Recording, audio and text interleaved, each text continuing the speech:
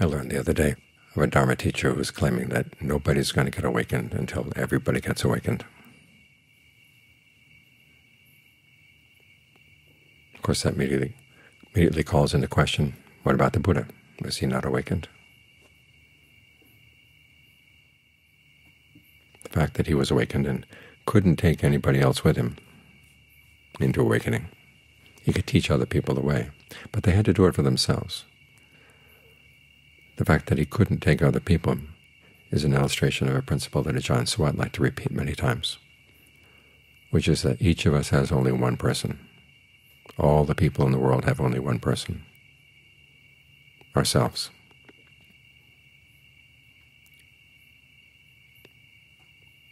We're the only people that we can really be responsible for. And our problem is we tend not to be responsible. We see the wrong things that other people are doing. We want to straighten them out without stopping to think, well, maybe we should straighten ourselves out first. And our desire to straighten other people out, or even our desire to be compassionate, to sacrifice ourselves for others, where does that come from?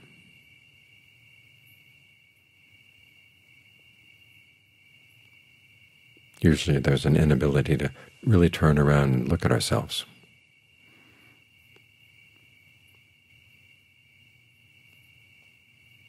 To be truthful to ourselves, about our actions. You ask people, why did you do that particular action? And oftentimes they have to stop and think for a bit, which means they weren't really clear about the intention when they did the action. Yet this is precisely what we have to be responsible for. This is another issue that Ajahn Suwat liked to talk about. The Buddha talks about how the 5 aggregates are not self, the 6 sense media are not self. Yet when it comes to karma, we are the owners of our actions. He said, contemplate that for a while. In many ways, the aggregates are the results of our actions, the results of choices we made. But we have to be responsible for the choices. Once the choice has been made, set into motion, then it's beyond our control. That's the point where you have to let it go.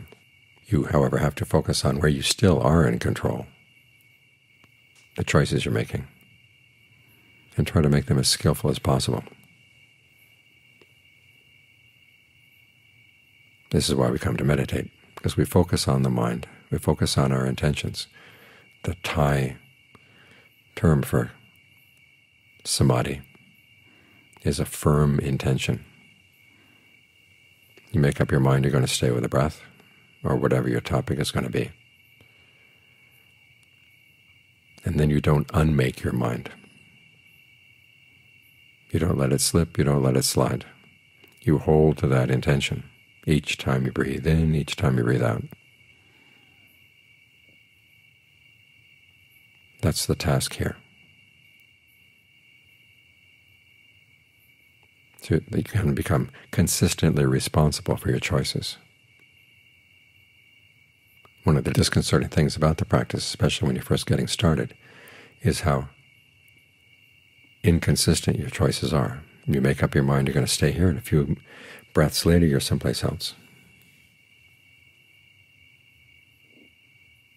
I was talking today with someone saying she made up her mind as she went through the day she was going to stay with the breath. And then sometimes she'd find that she was away from it for a whole hour before she realized what had happened. That's an extreme example.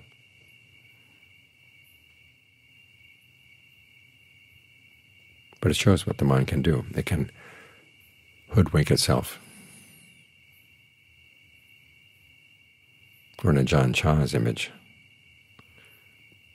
you're sitting there and all of a sudden someone comes up and takes a burlap bag and puts it over your head, ties it up, carries you off, and takes the bag off, and you find yourself someplace else entirely. You have no idea how you got there. That's the way the mind works. You could be thinking suddenly of Siberia or Australia, the South Pole, Ethiopia. Tomorrow's recipes for tomorrow's meal. All kinds of random bits and pieces, like a pack rat's nest. Lots of random stuff in there. The mind can go very fast and switch very fast. That's precisely what we've got to learn how to overcome.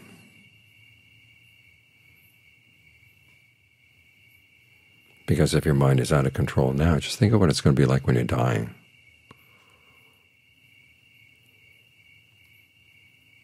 Doctors are probing you. Nurses are doing this and that. Or maybe you're not in a hospital. Maybe you're off in a scene of an accident someplace. I mean, there are all kinds of ways that we can die.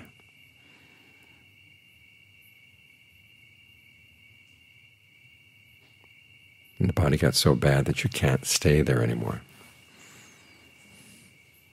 And you're just supposed to be cool and collected so you can make the right choice at that time. So that means you've got to be cool and collected now.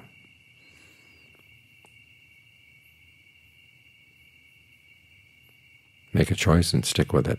Choose the breath. Make the breath interesting so that it's more and more absorbing.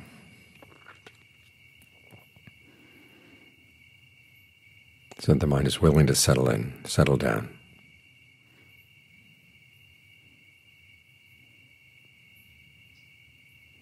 And then guard it. Keep remembering that this is where you want to be. That's the function of mindfulness.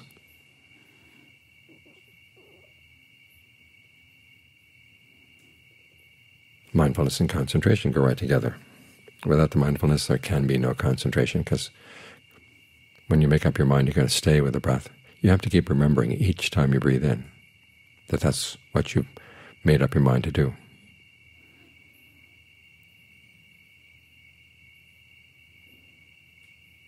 And try to make this as pleasant as possible. So it's interesting, enjoyable. Try to find some really sensitive spot inside. For a lot of people it's right in the middle of the chest or down at the tip of the sternum, someplace in that central corridor, you might call it. There's a really sensitive spot.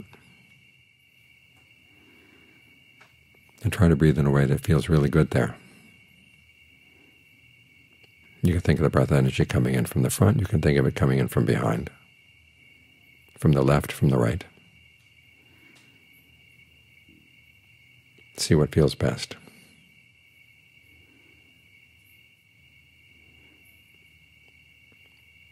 Then try to maintain that sense of feeling really good. If the breath gets too long, it'll drain. If it's too short, you can't develop the sense of just rightness. So look very carefully there.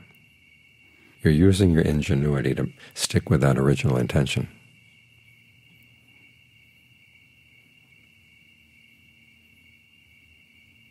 And there will be a sense of you doing this, especially as you're wrestling the mind to get it settled down. As it begins to settle down more and more easily, more and more consistently, then the sense of self involved in this gets more and more attenuated. It goes more into the background. It'll be there. In fact, it's one of the last things you're going to ferret out. This evening I received a message from someone saying, how can my choices be not self? Who's making the choices? And for the time being, be okay with the fact that it is you making the choices.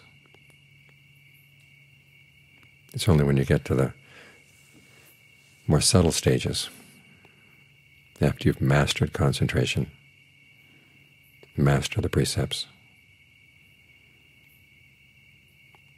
that you can really turn around and look at that voice that's making the choices and look here, go there, what next,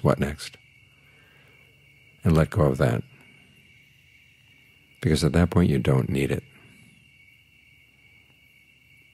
Your sense of self is a strategy. just as your sense of not-self is a strategy. And a lot of the skill in the practice is knowing when to use which, what times not-self is skillful, what time self is skillful, and what kinds of not-self can be unskillful, as well as which kinds of self can be skillful. But for the time being, let those questions settle back in the background. You want to maintain this sense of stillness right here, because the stillness is going to be necessary to see these things clearly. That's subtle movements of the mind.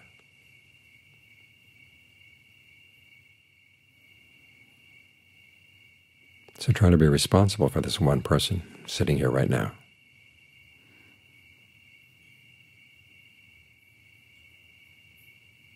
The more you take responsibility right here, the better the results are going to be.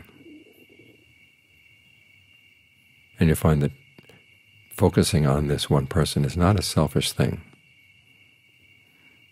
Although that was another issue that John Saw I'd like to talk about. There's a phrase in Thailand they have for "don't be selfish." Literally means don't look after yourself. He said that's wrong. You do have to look after yourself, but look after yourself in a skillful way, and it becomes not selfish. It becomes wise. Because if you really care about your interest, your well-being, you can't harm the well-being of others.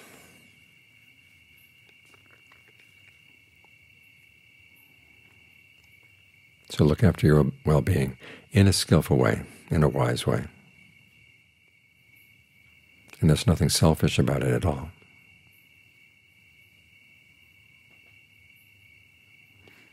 It's not only your contribution to yourself, but it's also your contribution to the world.